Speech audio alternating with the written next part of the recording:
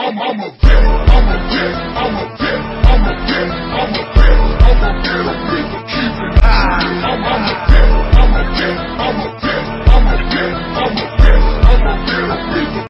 These kids need to see somebody because they're attracted to the grill and the tattoos, but they need to see that this stuff means nothing without your heart being changed. Because God changed my heart. He saved me. He changed my heart, but He left my personality the same so that I can win somebody else. But I don't see you get played like rugby. In my face, you get gapping. You know, I was a real troubled teen, man. Just really got deep into the streets, man, real early in life. Between the ages of 9 and 11, I was, you know, sexually abused and physically abused, and I grew up very angry and violent. I felt like adult males or men never had a respect for me. I don't have respect for them because they never had a respect for me. And, you know, I always let kids know and people know that hurt people hurt people. And when I go to the prisons, I go to juvenile shelters, a lot of the guys, and I ask them, you know, what happened? You know, I ask these guys in prison, what happened? Why did you kill these people? Why did you do that? And they always start with, well, when I was a kid, this happened to me, you know. And, you know, hurt people hurt people. And my thing was, I was going to hurt you before you got a chance to hurt me. On the outside, you know, I was a thug and wilding out, you know what I'm saying, the street credibility and all that. But on the inside, I was still that abused, molested child, man, and still hurting. And I had nobody to talk to because I had an image to uphold, you know. And so that was eating me alive, man. You know, I would cry myself to sleep, man. And I would always wonder, you know, why is this stuff happening to me? Why did this happen to me? Why? And, you know, there became a time where that part of me just was eating me alive till I just didn't want to live anymore because I had nobody to talk to. And then, so I tried to commit suicide. I was still in high school. And that day I didn't go to school. You know, I wasn't going to write a note, a letter, or anything. I just, you know, just felt like, you know, hey, I'm just one, you know, thug, drug dealer gone. You know, nobody's going to care. Nobody's going to matter. You know, there's people out there who feel like their life doesn't matter. And I went in the bathroom and I grabbed the gun. It was a 30-30, big 30-30 rifle. Yeah.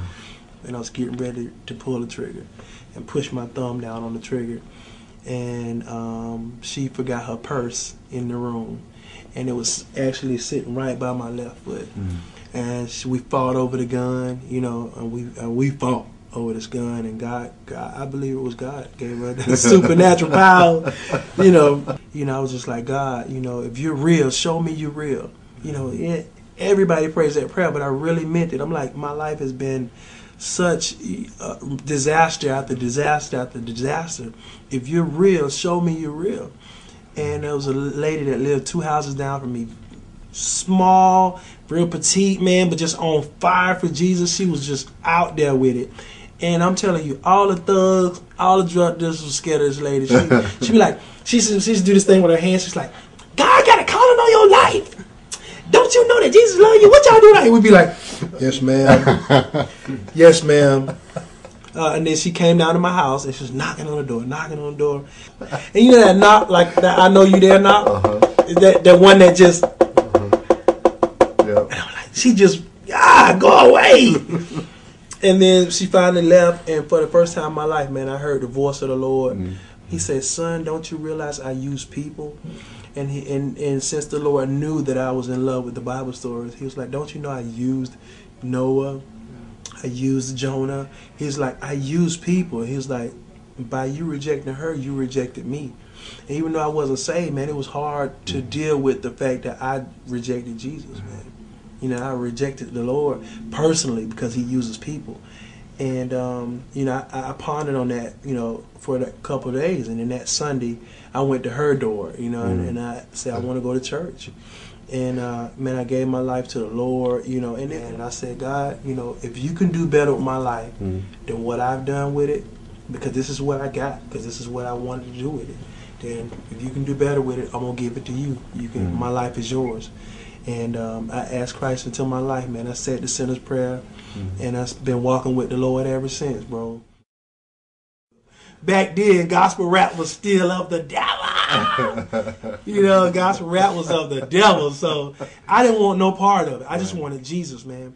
But I heard a group called Soldiers for Christ, SFC, and man, that stuff was from LA, and that stuff was real street. You know what I'm saying? It was relating to what I was going through. I started listening to that record, and I can honestly tell you, man, that I don't need rap music to come to Christ, but to grow in Christ. Because the beautiful thing about music and the beautiful thing about gospel rap is that it's perpetual. Music is perpetual. I can go to church for Thursday and Sunday, or I can read my word from time to time, but I'm always listening to music. I'm always listening to music. So guess what? You know, the Bible says that God's word will never return void. Right. So if God's word never returns void, and the kids are listening to it over and over and over again, it gets down in their spirit. And so as I began to read this word, man, it made me want to read the Bible to understand his rhymes more. Right. When Soup was rapping, I wanted to go to my Bible and read the word to understand that rap. And then when the pastor was preaching, I understood because I had been listening to it all that time. And I made up my mind. I said, that's what I want to do with my life. It changed me, bro. It totally changed me.